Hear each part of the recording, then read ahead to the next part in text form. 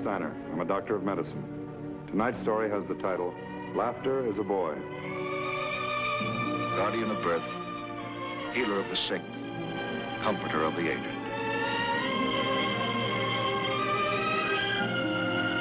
And the qualities of the worthy physician are three: the eye of an eagle, the heart of a lion, the hand of a woman.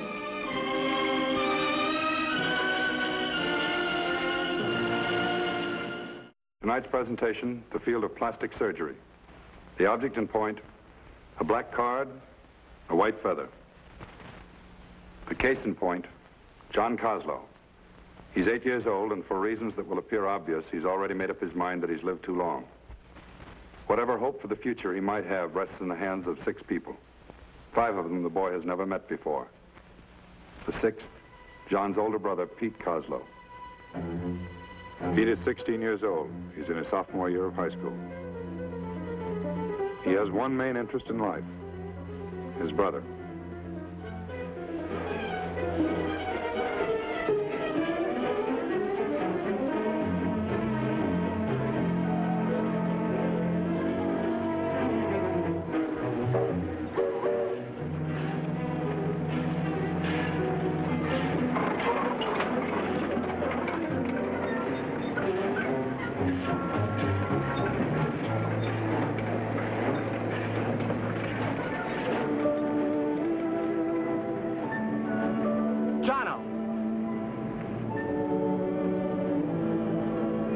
Jono, you heard me. Come on out. Uncle Al's got supper ready. Who do you think you are, anyway? You got no business in these yards. You're liable to get killed. Come on.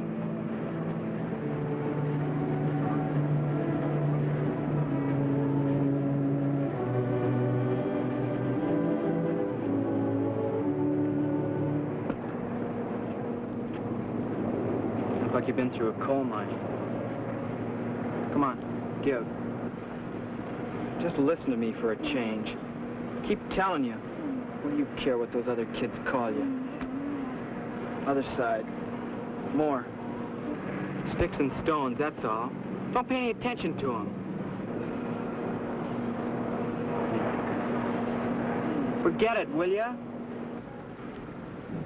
Uncle Al's got supper already. Bought you something anyway. New trick.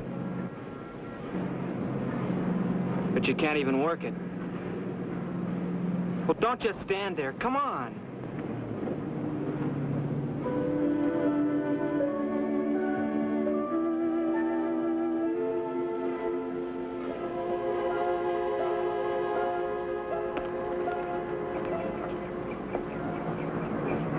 Hey, Dad, there's a kid. It's him, all right. Hiya, Doc. Quack for us, will ya? No kidding, Dad. He's funny. Just like the guy on television. Go ahead, Duck. Quack for us, will you? Quack, quack, quack. Quack, quack, quack. Never mind, Jono. Go on in the house. Quack. Will you? Quack, quack, quack. Make him shut up, will you, mister? That's how you doing. Just like Donald does. Like you did the other day. Quack, quack, quack.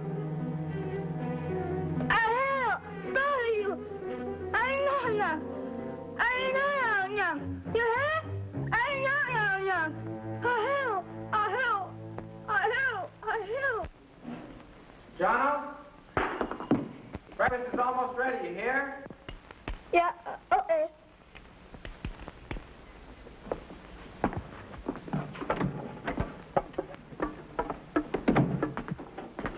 Jono! Uncle Al's here. Morning, Uncle Al. Morning.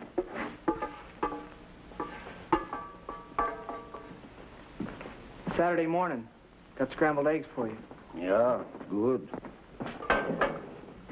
How'd it go at work today? Okay? Same. Punch the clocks, make the rounds. What's different with night watchmen? Same thing all the time. Did you find out about it for me? Find out about what? The nurse at the school. Did you talk to her? Oh, yeah, she called me on telephone. What'd she say? She told me name a place to go. She say, maybe they do something for Jono, maybe not. She don't know. Where's the place? In my jacket.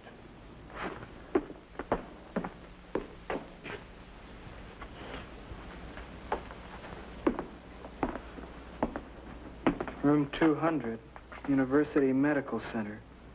Monday at 10 o'clock. Do you think they could help him? I don't think so. Well, it's worth a chance. Anything's worth a chance. It's no good, Pete. I can feed you and pay the rent of doctors, hospitals. No, it's no good, Pete. The boss down at the market said that I could work full-time this summer. I could save up. It's no good. Jono is Jono. Leave him alone. There are lots of kids like him. You go live your life. Oh, what's the difference? He's my brother. That's the difference. 2 days later, in spite of fears and warnings, Pete Koslo undertook to destroy the wall which closed his brother off from the rest of the world. A wall built of deformity, shame, and the ridicule of the ignorant.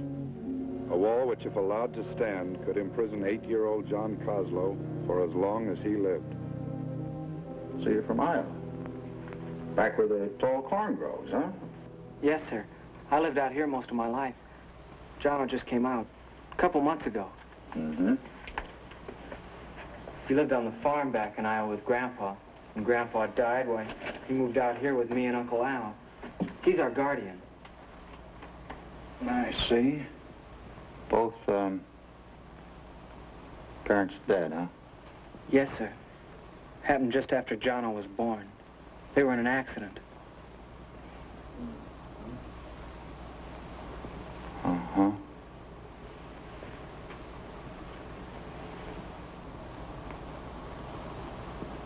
Tell me, John, do you catch a lot of colds? Sore throats? Earaches? Huh? Yes, sir. All right, now. Open your mouth. Open it wide. Wider. That's fine.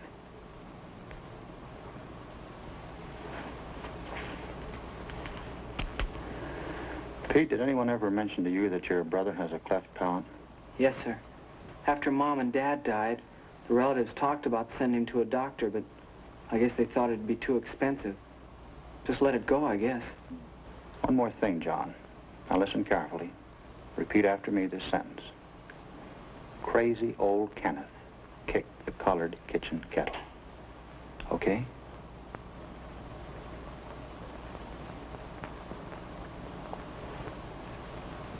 Mm-hmm.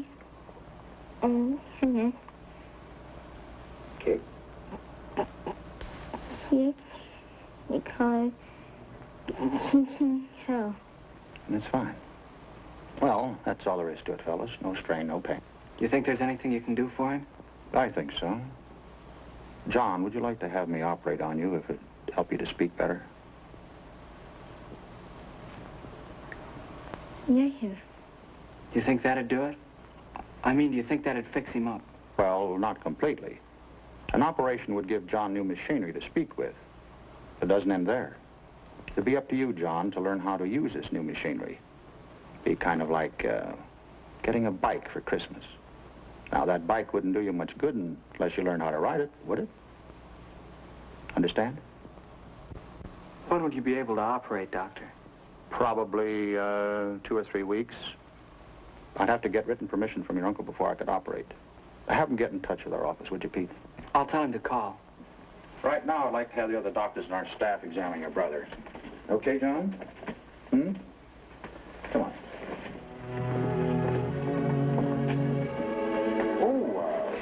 Just a moment here. What's the matter? Well, I thought I'd examine that ear pretty carefully.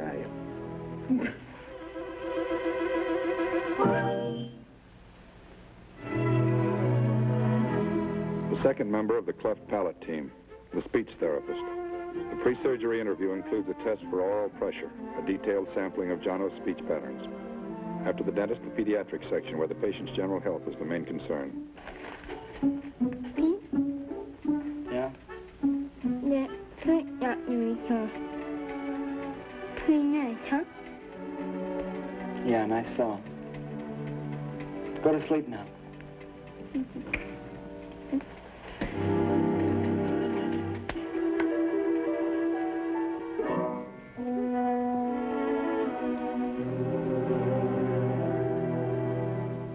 Now here, as you can see, is a diagram of a normal mouth. Normally, the soft palate, by means of a muscular action, acts as a kind of valve, opening and closing like this, so that when we utter the sound k, the palate is closed. When we utter the sounds n or n, the palate is open. Now here, excuse me, we have a cross-section of a cleft palate.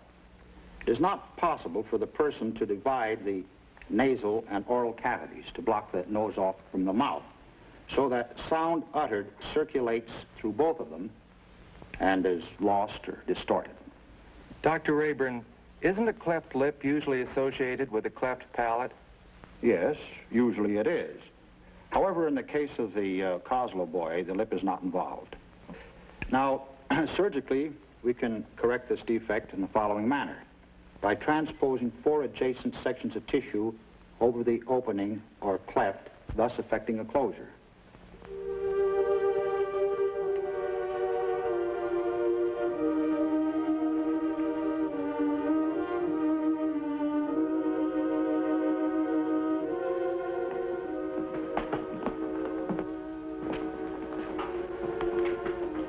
He's all right. Nothing to worry about. Took the anesthesia very well. It turned out all right, Doctor? Well, as far as I'm concerned, it did, Mr. Koslo. He did just fine. I don't know what to say. I mean, you take care of John-O, you give your time. You don't even know us. I mean, well, how can I thank you? Well, he's a fine lad, Mr. Koslo. I'm only glad we're in a position to help. There's still work to do, though. Or for John-O, I mean. See, we've taken the lad part way. Now he's got to go ahead on his own. Work, study. He's got his new bike for Christmas. Now he's got to learn how to ride it. You think he'll be okay, though? I mean, he won't have people laughing and staring at him all the time. Pete, we've had ignorant people around with us for a long time. There's nothing you can do but ignore them. The patient is ready for discharge. The doctor is satisfied that the closure of the cleft in the palate is permanent.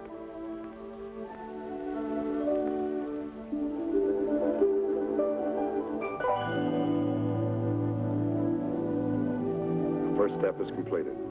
John-O has started his trip to join the rest of the world. In the initial weeks, the speech therapist points for 2 main objectives: to help the patient harness the basis of speech, the airstream, to direct it out through the mouth, not through the nose. Second, help the patient make the greatest possible use of the soft palate muscles and the soft palate itself, the all-important valve, the doorway of sound. Practice, exercise, work. At home, at the clinic, palate training, breath direction, articulation. Practice, more practice. 5 months of rigorous training. Then in early September, the patient develops the danger signs: discouragement, boredom. The treatment is immediate. John-O is given a day off. At home that night, it's a different matter. The lesson takes place on schedule. The next morning, the same, no let-up. K. K. K. The sound's still coming through your nose. What's the matter with you? You're not even trying. I had enough practice. You haven't had enough practice. For your own good, can't you see that? Can't you get it through your thick head? It's 10 after 8. Come on, you can't be late for school.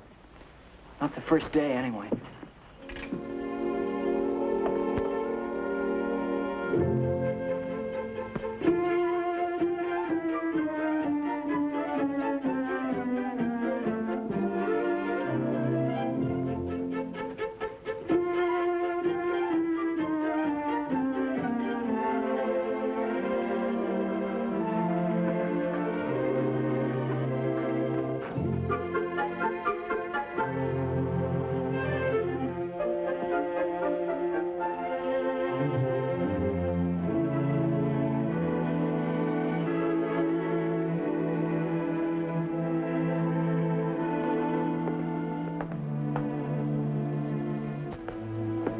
out loud, will you? Quit looking so scared. You've been here enough. First day of school, nothing to be scared about. You have new teacher. Don't like it. Get worried. Listen, just forget about it, will you? Remember what the doctor said. When you talk, you gotta take it easy. You get nervous, you get upset, you get tied up in a knot. Okay? I'll come back at noontime and have lunch with you. See you later.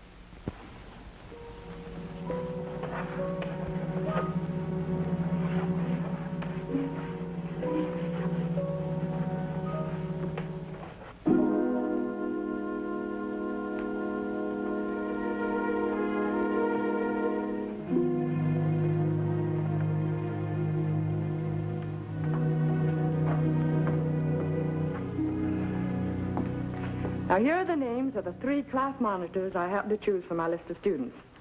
Now, when your name is called, will you please stand up so the rest of the class can become acquainted with you? First, Fred Tyler. All right, Fred, thank you. The next is John Koslo. John Koslo? Is there a John Koslo in this class, please?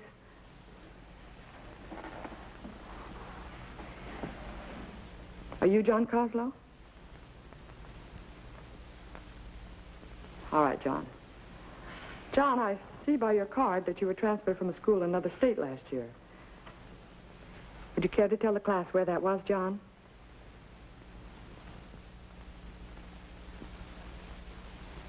Would you care to tell us, John? All right, John.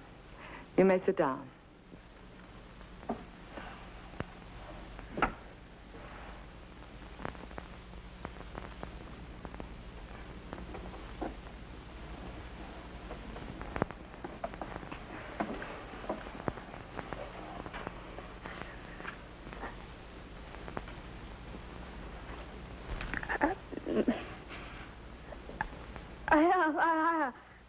I have.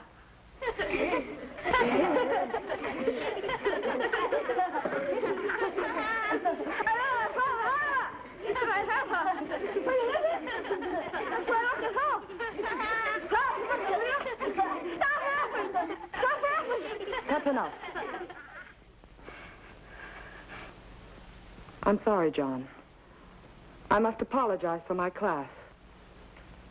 They have shown the worst manners possible. I hope it will never happen again.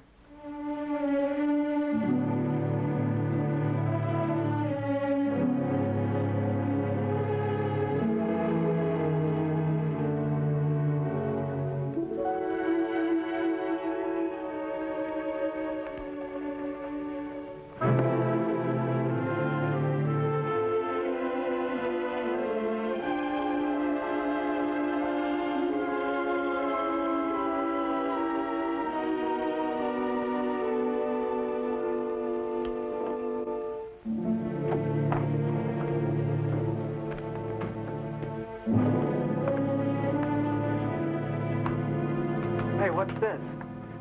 I thought I told you to start practicing the lesson. It's nothing. What do you mean it's nothing? I'm getting sick and tired of the way you've been acting the past few days. Well, I'm tired, too. Maybe you've been yelling at me.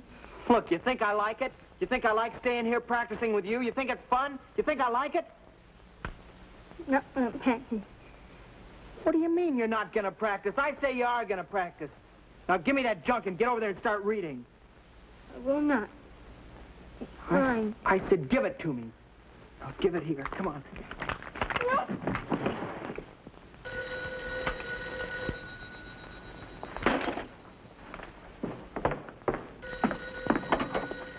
Hello?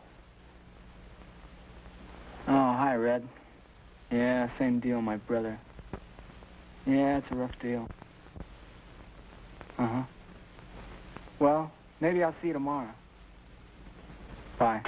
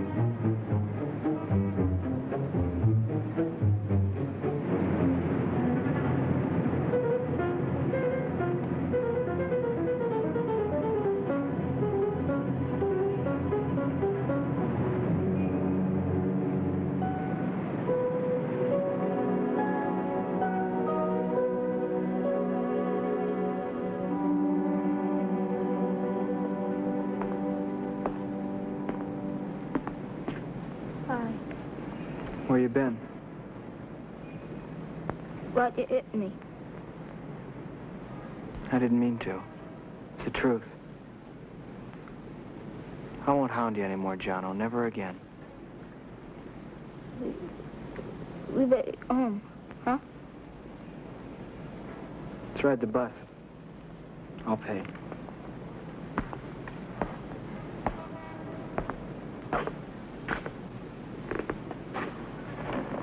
Pete? While we're eating, might as well do some practicing. Huh? It's up to you. You're the boss. I'm not longer, Pete, before I earn. You don't earn anything? Just told you. Christmas? You think I could earn by... You think I could learn by... Christmas? Anytime you say. It's up to you. Christmas time. By Christmas time. You want to start the lesson, Pete? From the beginning.